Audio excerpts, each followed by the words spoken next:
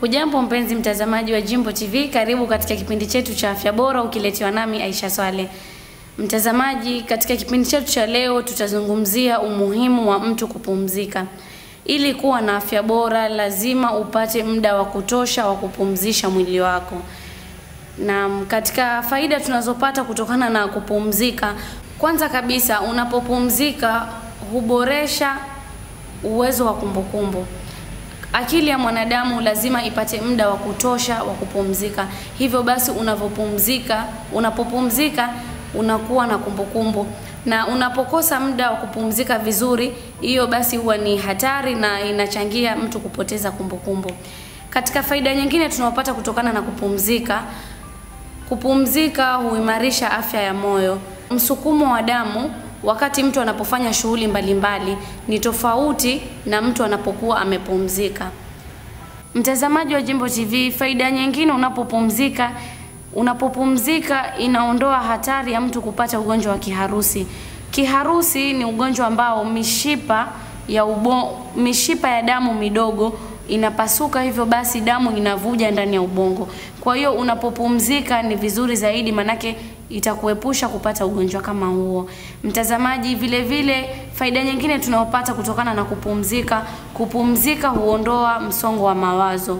Unapokuwa na mawazo mengi, ukipata muda wa kutosha wa kupumzika, unapoamka huwa inakusaidia sana kwa sababu huwa umepunguza msongo ule wa mawazo.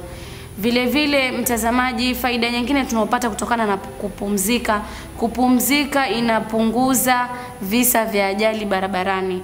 Kwa sababu madereva wengi husababisha ajali kwa sababu ya kuwa hawajapata muda wa kutosha wa kupumzika. Hivyo basi wengine huwa barabarani wanaendesha magari hali ya kuwa bado mtu anasinzia, hali ya kuwa mtu amechoka ama yuko na msongo wa mawazo.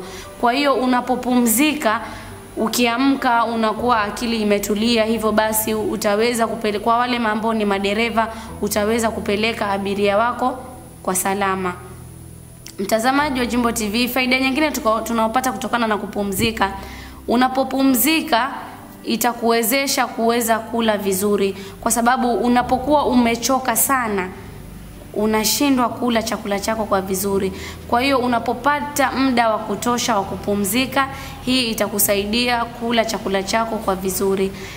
Na faida nyingine mtazamaji wa Jimbo TV tunaopata kutokana na kupumzika kunasaidia kujenga kwa misuli. Unapopumzika misuli inajijenga na kurudisha ute wake ule ambao umepotea wakati wa shughuli mbalimbali.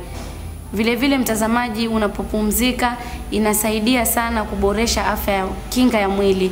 Hivyo basi kuwezesha mwili wako kukabiliana na maradhi tofauti. Faida nyingine mtazamaji, unapopumzika huongeza hamasa ya utendaji. Hii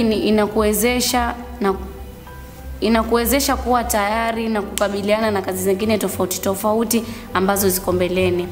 Vile vile mtazamaji, faida nyingine tunaopata kutokana na unapopumzika unapatia mwili muda wa kujijenga.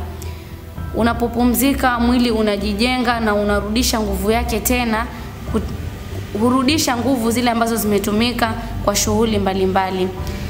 Hadi kufikia hapo, natumai umeweza kujifunza mawili matatu kutokana na faida ya kupumzika. Kuanzia leo hakikisha unapatia mwili wako muda wa kutosha wa kupumzika.